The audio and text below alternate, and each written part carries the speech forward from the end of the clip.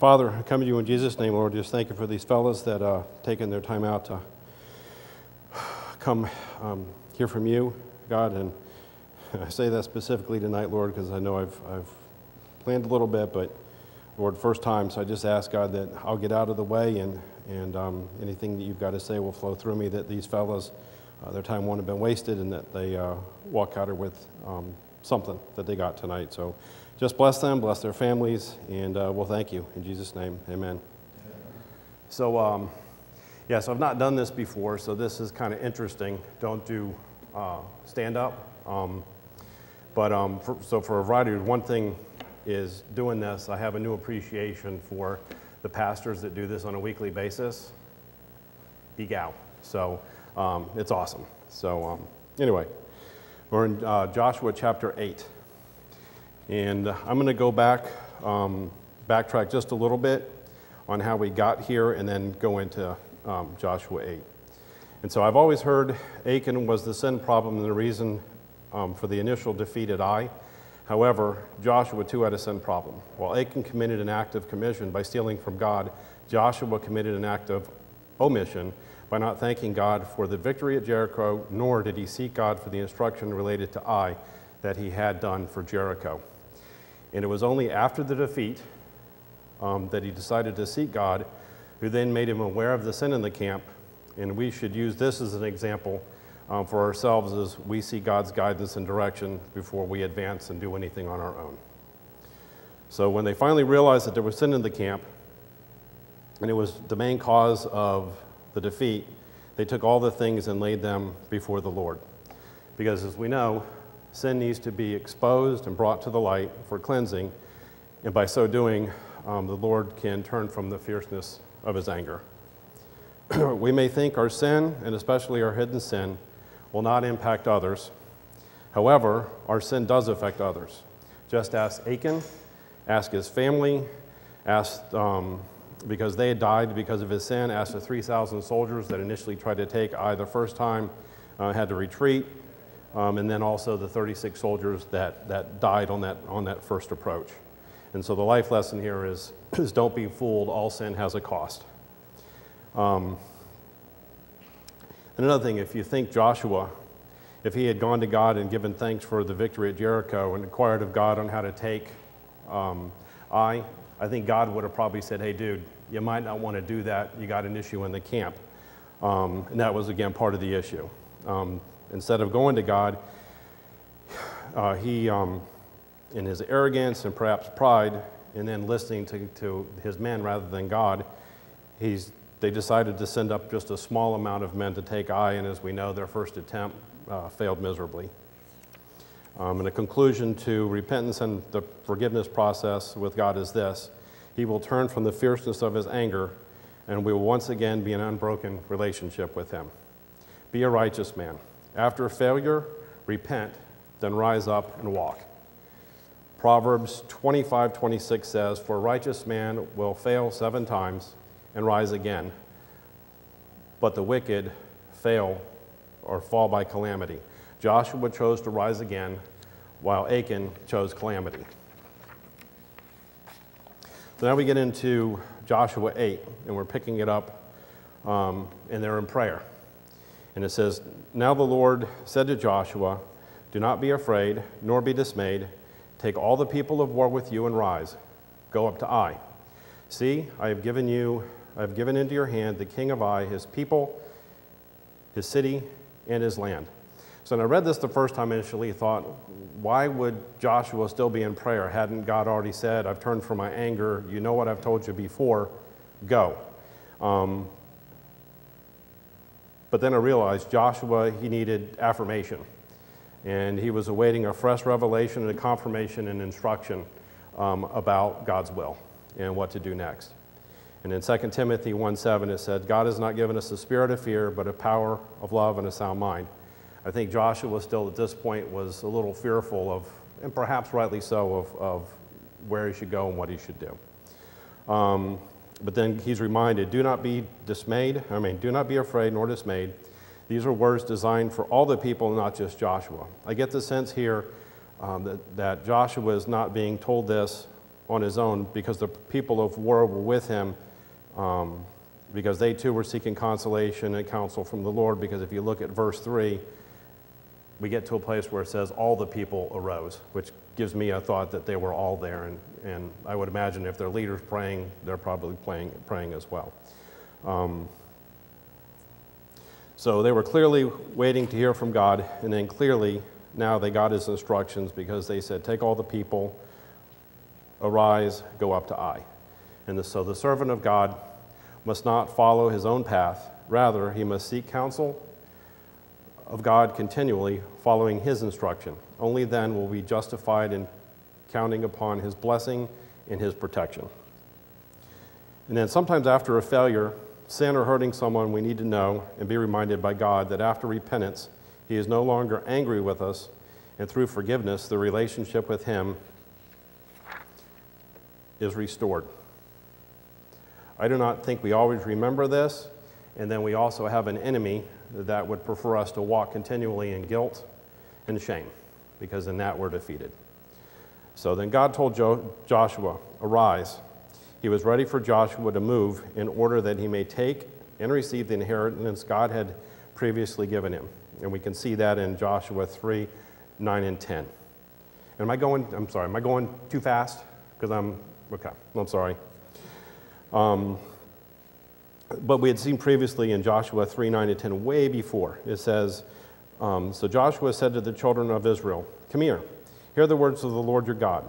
And Joshua said, by this you shall know the living God is among you, and that he will without fail drive out before you the Canaanites, the Hittites, and the Hivites, and the Perizzites, and the Girgashites, and the Amorites, and the Jebusites. And then even earlier than that, in Deuteronomy 11, 9, and 10, even before probably talking to Moses, he said, therefore you shall keep every commandment which I command you today, that you will be strong and go in and possess the land which you cross over to possess, and that you may prolong your days in the land which the Lord swore to give your fathers, to them, their descendants.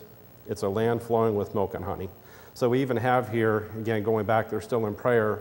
He's been told all along, you got it, you got it, you got it. So they just need to continue to walk in the victory that the Lord has already told them they would have, and the blessing of the promised land which they've already been promised. So when Joshua hears, I've given into your hands the king of Ai, his people, and his land, he is receiving a word of encouragement, a word of remembrance, a word of instruction, and a word of promise for faith to take hold on. Thankfully, God is still even with us in the encouragement business, and he'll find each of us and remind us to get up and continue our journey after a fall. And then God too is reminding Joshua and the people of the promises he had made previously. The cities, the promised land are for Israel's taking. Even though God keeps his promise, sometimes we can get in the way of those promises and those blessings. And this is evidenced in Joshua 5 and 6. And if you remember, they had to wander around in the wilderness for a little while for being disobedient. It says, for the children of Israel walked 40 years in the wilderness. Light is brutal. Till all the people who were men of war who came out of Egypt were consumed because they did not obey the voice of the Lord, to whom the Lord swore that he would not show them the land which the Lord had sworn to their fathers that he would give them, a land flowing with milk and honey. So and you guys remember that, they sent the spies in, and a couple came back, and that's why Joshua was still hanging around, because he and Caleb were the only two that came back with looking through God's eyes, not people's eyes, and said, Moses, we got this. The others got to walk around for 40 years and didn't get to see the promised land. So Matthew Henry says it this way: when we have faithfully put away sin, that accursed thing which separates us from God, then and not till then may we expect to hear from God for our comfort in God's direction, or directing us how to go on our Christian walk, and warfare is a good evidence of his being reconciled to us. So God says, I have given this into your hand because victory is already won. This is yet another encouragement to Joshua, Joshua, go, I got this. And then 1 Corinthians 15:57, but thanks be to God who gives us the victory through the Lord Jesus Christ. When we accept and follow God's rules and instructions, there is no uncertainty in victory. Mistakes can ground us. They can keep us from moving along in our mission. And like Joshua and Israel, we need to know we have been restored to God's favor, counting on Him to lead us to victory. The enemy, on the other hand, would like us to live in our past failures as it keeps us from the battle that we have in front of us now. Conversely, God wants us back in the battle, living in His promises. So hear the word, believe, repent, and be forgiven.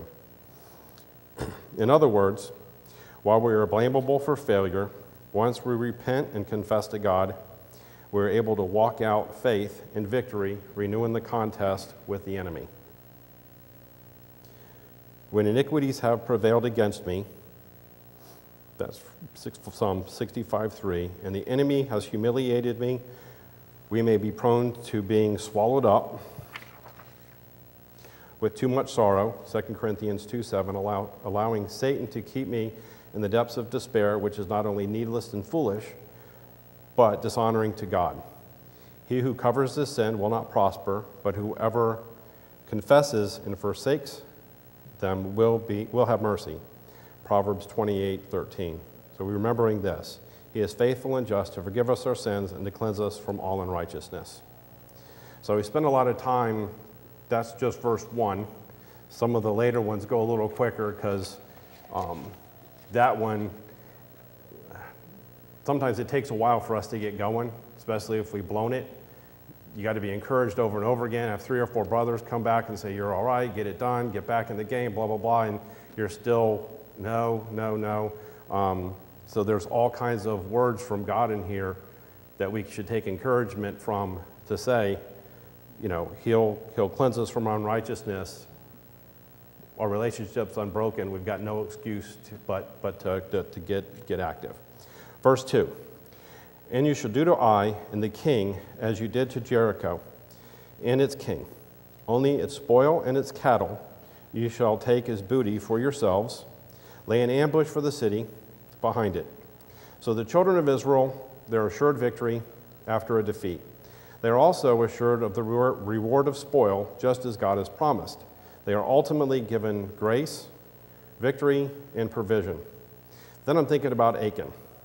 If only he had waited for God's perfect provision. Instead, he tried to meet his own needs and desires in his own way, and it cost him dearly. He broke a first fruit principle. Jericho was the Lord's. Achan stole from God. If he had waited, perhaps less than a week, because Jericho and Ai and Bethel, they were real close from a marching standpoint, he would have been blessed and shared in God's complete provision that he shared with Israel, the children of Israel at the defeat of Ai. So the irony in all this is the stuff that he had stolen, he couldn't even enjoy it. He had to put it under his tent. And I'm imagining not only was it under his tent, could he not use it and play with it and see it and stuff, but because it was under his tent. You just don't get under your tent and pick something up real quick. It's under your tent, right? So, and I also imagine that he was living in fear about being exposed and probably walking around guilty, knowing it had stolen what belonged to God. Not a great place to be. And then the sad thing in all that is, besides the fact that he lost his life, the only one who mattered knew already and could have forgiven him if only he'd repented. We should always wait on the Lord for his best, relying on his promises and provision, knowing we never lose by waiting on God's timing. So then he starts in verse 2. This is when he's going to start with, this is how we're going to go take Ai. He says, God says, lay an ambush for the city behind it in verse 2.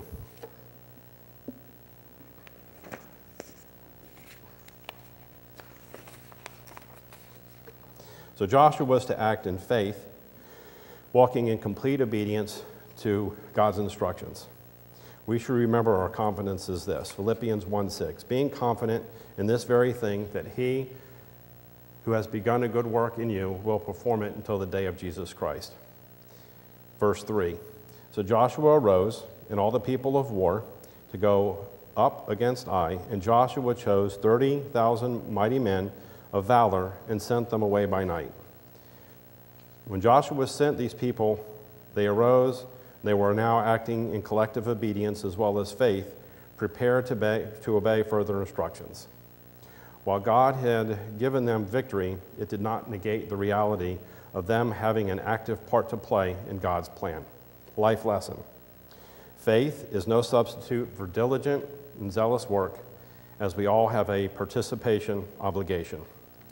Ultimately, true faith produces good works, and those works are to be performed in the spirit of dependence upon the Lord. Ephesians 2, 8, 9, and 10, which you guys, most of you probably know, for by grace you are saved through faith, and that not of yourself. It is a gift of God, not of works, lest any man should boast. For we are his workmanship, created in Christ Jesus, for good works, which God prepared beforehand that we should walk in them. So hope does not absolve us from obligation. So while the fall of Ai was certain, Israel still had to strap it on and do battle. God does not give his people assurance of victory, so we can get lazy and not participate in his plans. Rather, his assurances are to excite and encourage our diligent participation. We should remember our labor is not in vain in the Lord, from 1 Corinthians 15:58. Verse 4. And he commanded them, saying, behold, you shall lie in ambush against the city, behind the city.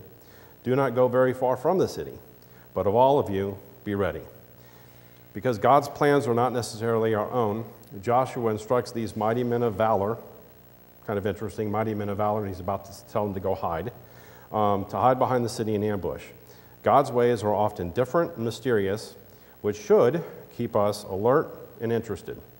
At Jericho, they do little militarily and just march around the city, but for Ai, they are to take an active part militarily, though the mighty men are initially told to lie in ambush behind the city. While God's plans here are different, the people obey in keeping with God's instructions. So they've learned something. They're being obedient this time. Finally, those who lie in ambush are told to be ready. We will see in verse 18, they finally get their signal to move, and because they're actively watching and waiting, they are ready. Like them, we should be actively watching and waiting to follow God's plan as well. Verse 5. Then I and all the people who are with me will approach the city, and it will come about when they come out against us, as at the first, that we will flee before them. God keeps his word, so when we read, it will come about, we can trust his plan to unfold just as he revealed it through Joshua. We also see here that Joshua is now using Ai's previous experience and self-confidence against them when he says, everyone in Ai will come out as at the first. Joshua will flee, and he'll be chased, leaving the city vulnerable. Joshua is relying on God's plan as he instructs and leads his people. Kind of a little sidebar there. I'm thinking of football with a defensive back baiting and a receiver jumps around, does a pick six.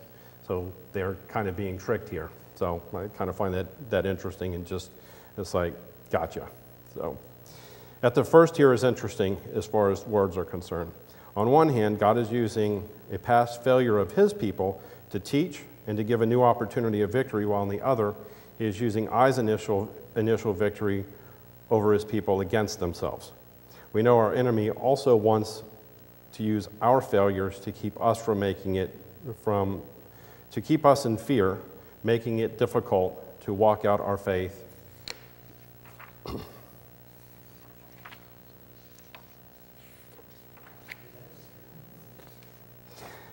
Ultimate purpose and faith and ultimate purpose for our life. What will we choose? Are you going to choose a life lesson, or are you going to choose fear and defeat? Romans 8:28 says, and we know all things work together for good to those who love God, to those who are called according to his purpose. not to make light of sin, but when we recall or are reminded of our past sin, mistakes, and failures, we should be encouraged that God can use them to help encourage ourselves and others. This isn't to say, sometimes you hear people give testimonies like, I used to do this, and I used to do that, and I used to do this, and I used to do that. Isn't that a great testimony? Almost sounding like, I used to be such a bad guy. Isn't that cool? Those testimonies are great, and we can get to people differently when we have those. But you got to be careful not to be prideful in that. Share when you're led to share, but sometimes your past is best left in the past. Because some people are like, isn't that a great testimony? My preference for a testimony would be somebody getting up and said, I've never cheated, I've never stole anything, I've never cursed, I've never slept around, I've never done this, I've waited till marriage. That to me is a good testimony, not the person saying, God got me and I did all this crazy stuff. I'd rather hear the other one, because you may be forgiven, but there are people that are going to take all your stuff to the cross, but you still have baggage, you got stuff to carry. I'd rather personally have had the first route. I'll take that for me. I don't know what you guys would prefer. So, verse 6, for they will come out after us till we draw them away from the city, and they will say, they are fleeing before us as at the first, therefore we will flee before them. Faith's conclusion, as seen in Joshua, is this: because Joshua was employing the means which the Lord had appointed, resting in his promises from verse 1, he had the utmost confidence in the successful outcome of his plan. He could count upon God's blessing of drawing the enemy out from the city, leaving it unprotected. A life lesson. Through God's word, we are given knowledge of the enemy's policy and tactics. The knowledge should be turned to good use, otherwise we fail to profit from God's revelations. In 2 Corinthians 2:11, lest Satan should take advantage of us, for we are not ignorant of his devices. Verse 7, then you shall rise from the ambush and seize the city, for the Lord your God will deliver it into your hands. Notice it's God who delivers, because apart from God, we can do nothing. John 15:5, I am the vine, you are the branches. He who abides in me, and I in him, bears much fruit. For without me, you can do nothing. So God has revealed through Joshua the promise of victory while giving him more and more of the plan. Similarly, the power of his might gives us victory. Remember, our enemy has been defeated. God delivers on his promises and encourages us along the way. Following God's plans and instructions are the only path to victory. Success of a plan requires the full cooperation of Joshua's men. While all the men had different roles and responsibilities, each was responsible to play their part faithfully. When the Lord's people are called to act together as part of one body, we are not given the same tasks to perform, nor positions of equal honor. We are called to work together as the complete body of Christ to complete our Master's tasks. So that reminds me of, I was playing racquetball with a brother here, Felix, 2 years ago probably now, and I had a problem where I pretty much tore my calf a little bit. I was done. So it's fixed mostly now, but I remember for what seemed like a month, it took me an hour to get everywhere. I sweat all the time. It was tedious work, just like being on First Impressions. I couldn't do anything, right? It's like, Jim, can you come? I'll be there in an hour, right? It just wasn't working. It reminded me of this verse. I mean, who would have thought I wanted to be a calf muscle? But my calf muscle was shot. I had nothing. So I was reminded every piece of our body is important, similarly to here.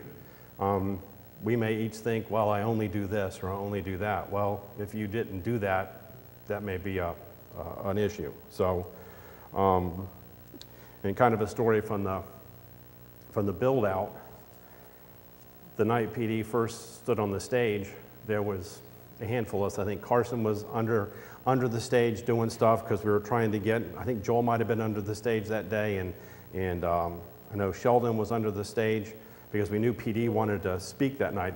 The church wasn't open. He was just going to talk to 150 people that were doing the build out. And so we were trying to rush and get it. And I didn't love being underneath there, and I'm sure the other guys weren't thinking this is the best ever because every time you turn around, you were hitting a screw, poking a hole in yourself. But the cool thing was, right? That's what I had to do that night. That's what we were all doing that night. And I was reminded when I came back and was watching PD stand, he was standing on our backs, and I don't mean that in a negative way, but we were supporting him in what he's called to do, which is teach, talk, and that kind of thing. And so there wouldn't have been on that evening 8 people underneath there trying to finish that up. He wouldn't have been talking from the stage that night. So I'm just reminded, that was kind of a story that I was reminded of when I was looking at this, but I thought that was pretty cool.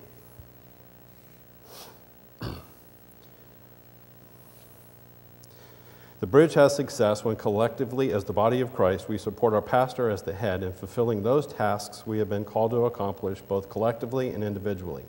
If we lack unity, there is no united front presented before our enemy, and we will not capture our eye. 1 Corinthians 12:18 through 22. But now God has set members, each one of them in the body, as he pleased, not we pleased. And if they were all one member,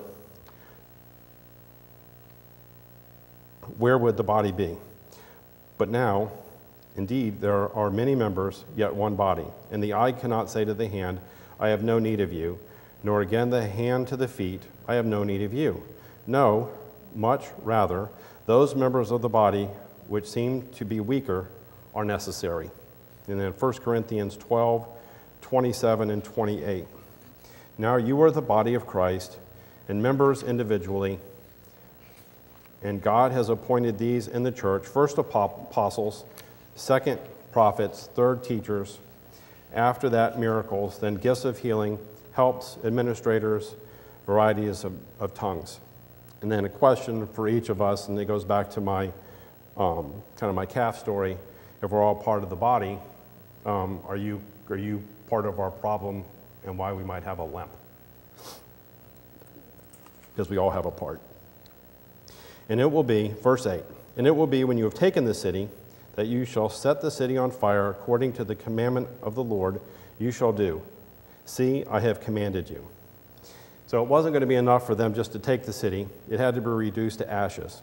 And we should not relax until in performing our tasks as instructed by God until a given task is complete. God grants us success as we continue to walk in complete obedience. This knowledge should encourage us to attempt even greater things for his name, or in his name. And his victory is won when we should be excited that God graciously gives us gifts and abilities so we may work with him. According to the commandment of the Lord, they are to follow his instructions, and so should we. Verse 9. Joshua therefore sent them out, and they went to lie in ambush and stayed between Bethel and Ai on the west side of Ai, but Joshua lodged that night among the people. So the men here demonstrate an attitude and a spirit of faith, trust, and loyalty, and they complied and didn't give any objections because, again, these are men of valor, and they're just told, you just go away for a little bit. And what example for us as we too are asked to walk by faith and not by sight in roles which we may feel beneath us at the time, or perhaps not our calling. And most of my little stories go back to the church build. So I remember Carson and I can't remember that other fellow's name that was kind of bald-headed fella. I don't remember his name. Derek. So they wanted me to use a blowtorch, right? To do with a hammer, let alone a blowtorch. So they're like, oh yeah, you'll be good, you'll be good. And the whole time I was thinking, I'm gonna blow up PD's church, right? But what's cool is, I don't know if I could do it again, but I did something that I'd never done. I learned something. I don't want to mess with a blowtorch ever again. I like to watch people do stuff with it. But again, that was stretching me, right? And in the build out, if you looked at everybody that was there, all of us were probably being stretched either for time because we had a job and a family and we were here, or we took some time off from work and we were here. So even if you were doing things that were normal for you, what was abnormal is maybe you were doing it for nothing, or you're doing it for God, but you were doing it for nothing, you were spending time here, and I would imagine if we had talked to people out there, they would be like, you guys are crazy, right? But we were all here happily making sacrifices so this place could get built so we could bring people in.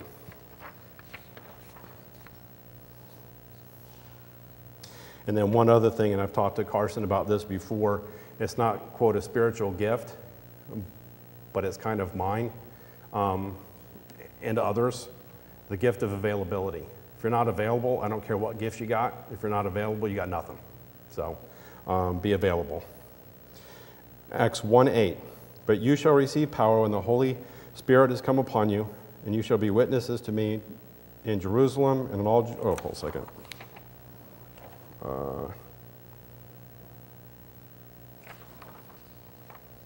Yeah.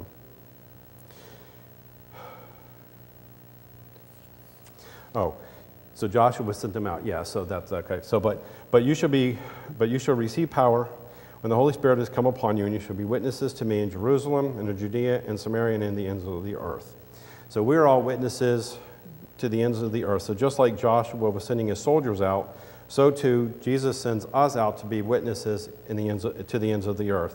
When I was thinking about this, I kind of chuckled because we're kind of sent out, if we're working in the workforce, we're lying in ambush and unaware to people, and we should always be ready to give an account for the hope that lies within us, because you can't necessarily just walk around work with your Bible open and just slapping people up and down one side or the other.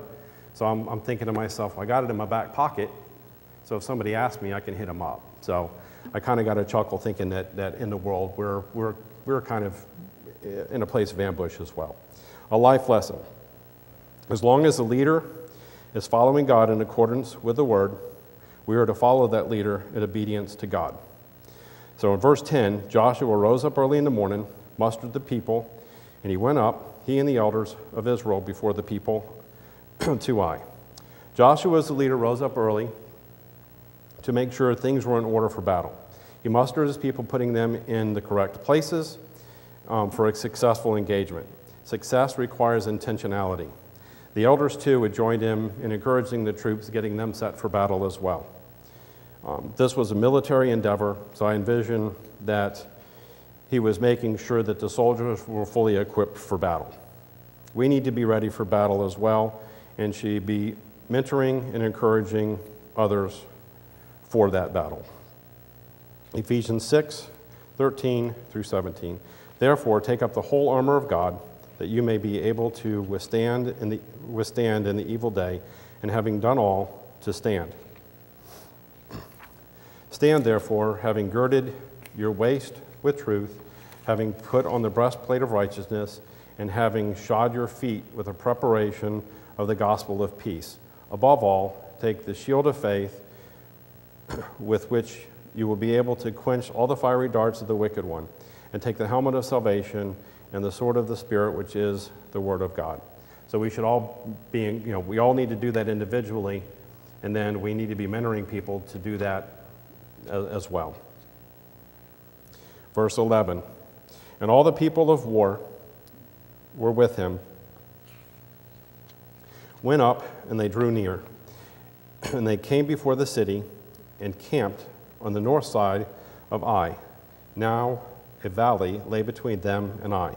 So he took about 5,000 men and set them in ambush between Bethel and Ai on the west side of the city. And I find it interesting here, if you go back and look, there's a verse in Genesis 12:8. So they're lying in ambush, getting ready to take Ai. Well, guess where Abraham got his call? In Genesis 12:8, and he moved, and we'll talk about it later in the chapter. And he moved there from the mountain east of Bethel, and he pitched his tent with Bethel on the west and Ai on the east. There he built an altar to the Lord and called the name and called on the name of the Lord. So years and years and years before he got called, later on he was told, you're going to get the promised land, all this stuff around you're going to see, and then long time from then, they get it. I thought that was kind of interesting. Verse 13. When they had set the people, all the army that was on the north side of the city and its rear guard on the west of the city, Joshua went that night into the midst of the valley. It is no coincidence that I was unaware of the troop movement. Even though in verse 4 we were told they were not far from the city, their strategy relied on being unprotected while moving massive numbers of troops into position. This is a striking illustration of God's dominion over all and his full control even of the wicked. God is the restraining influence upon the wicked and this world for the good of his people. In today's world, I don't think we are quite aware of that enough, and I also don't believe we're using the power of prayer as a tool for his restraining influence. Verse 14. Now it happened when the king of Ai saw it, that the men of the city hurried and rose early and went out against Israel to battle. He and all his people at an appointed place before the plain, but he did not know that there was an ambush against him behind the city. So the king finally sends out his entire army, leaving it defenseless, because he was in haste, thinking that, I got this is going to be easy. And Psalm 10:4 says, the wicked in his proud confidence does not seek God. God is in none of his thoughts. And in Proverbs 21:1 says, the king's heart is in the hand of the Lord.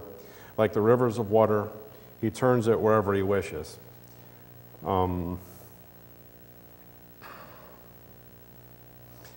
he was going to be a loser regardless of what he did. So the appointed place had been decided. The king could not escape God's timing or the plan, as evidenced by the words, now it happened, and at the appointed place. In Scripture, the words now it happened indicate something more than an introduction to some narrative.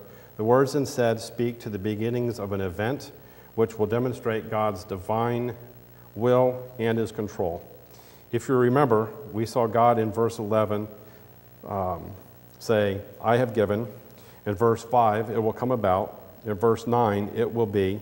And in this verse, now it happened in an appointed place, all of which demonstrate God's control. By all these words, we know God has orchestrated everything, demonstrating nothing is left to chance with God. Verse 15, and Joshua and all Israel made as if they were beaten before them, and fled by the way of the wilderness. Sometimes what God asks us to do may seem odd and even humbling. As we see Joshua, he was not ashamed to lead a retreat, as it was his instruction. If they were going to be victorious, why were they retreating? However, as they fled the wilderness, the way was prepared for others to accomplish the task God had given them. A life lesson here. There is no shame in following Christ, his word, and his example. Psalm 37:34. Wait on the Lord and keep his way, and he shall exalt you to inherit the land. When the wicked are cut off, you shall see it. And then in Isaiah 55:9, for as the heavens are higher than the earth, so are my ways higher than your ways, and my thoughts higher than your thoughts. Another interesting thing that popped out to me, we hear Joshua as the type of Christ in the Hebrew Scriptures. He's conquering by an act of yielding. Jesus too did this when he bowed his head, choosing to give up his spirit. When it looked like the enemy had won, the resurrection demonstrates death was conquered and victory over sin was complete. John 19:30, he said, it is finished. Bowing his head, he gave up his spirit. Because of his victory over death and payment for sin, we can live this victory if we choose to believe and put our trust in him.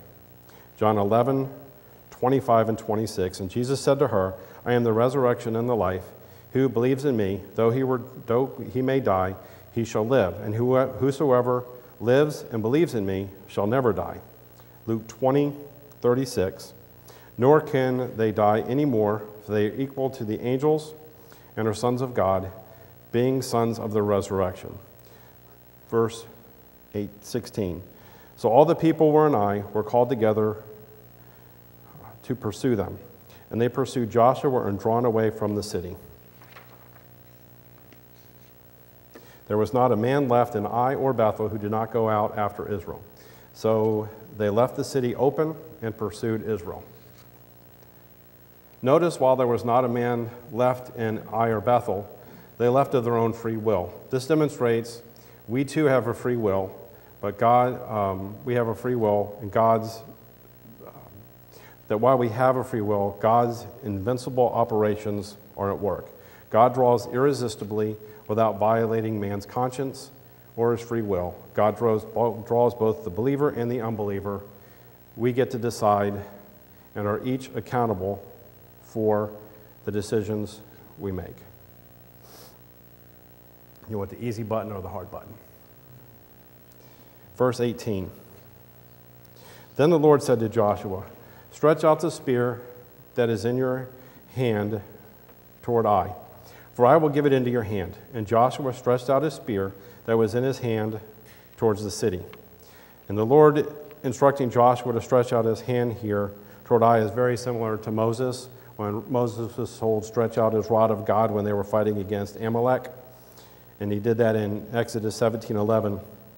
And he said, when Moses held up his hand, that the Israelites prevailed, and when he let it down, Amalek prevailed. And at this time, I'm wondering if maybe Joshua was trying to follow Moses' example, while remembering that earlier he had been told in Joshua 1:5, "No man shall be able to stand before you all the days of your life.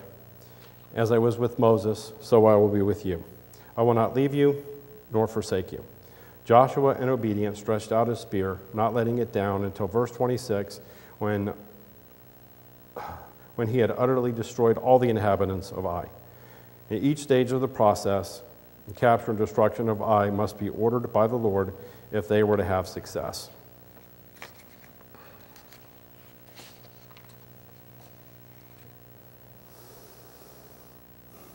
We should ask, trust, obey, follow, rinse, and repeat. Verse 19. So those in ambush arose quickly out of their place. They ran as soon as he stretched out his spear, and they entered the city and took it, and hurried to set the city on fire.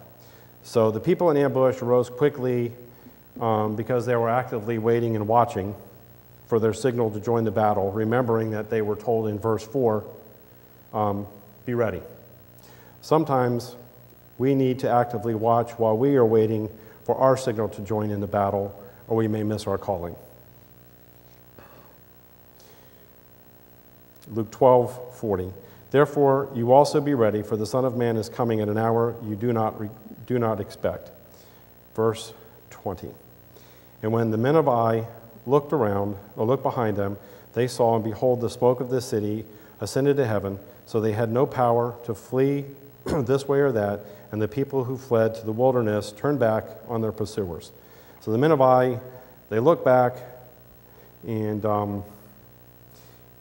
like chapter 7, they threw all common sense to the wind, but now they're looking back and realizing that they're in deep trouble, and they lost all power. And who can stand against the power and the will of God? There is a big difference between the first and the second attempt to take Ai. Unlike the first attempt, this time God was with Israel, and they were following his lead.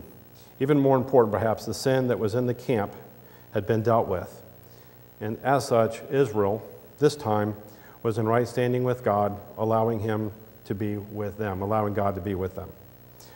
And then once before, and people don't sometimes learn by example, when Moses was leading them, in Numbers 14:41 through 45, and Moses said to the people, "Now why do you transgress and the command of the Lord? For this will not succeed. Do not go up, lest you be defeated by your enemies, for the Lord is not among you. For the Amalekites, the Canaanites are there before you, and you shall fall by the sword, because you have turned away from the Lord. The Lord will not be with you. but they presumed, similar to Joshua presuming he could go take Ai the first time, but they presumed to go up to the mountaintop. Nevertheless, neither the ark of the covenant nor Moses departed from the camp. Then the Amalekites and the Canaanites who dwelt in the mountain came down, and they attacked them and drove them back as far as Hormah. Life lesson: experience should not necessarily be our best teacher. Sadly, sometimes it's the only way we learn. Last verse, Romans 8:31. What shall we say to these things? If God is for us, who can be against us?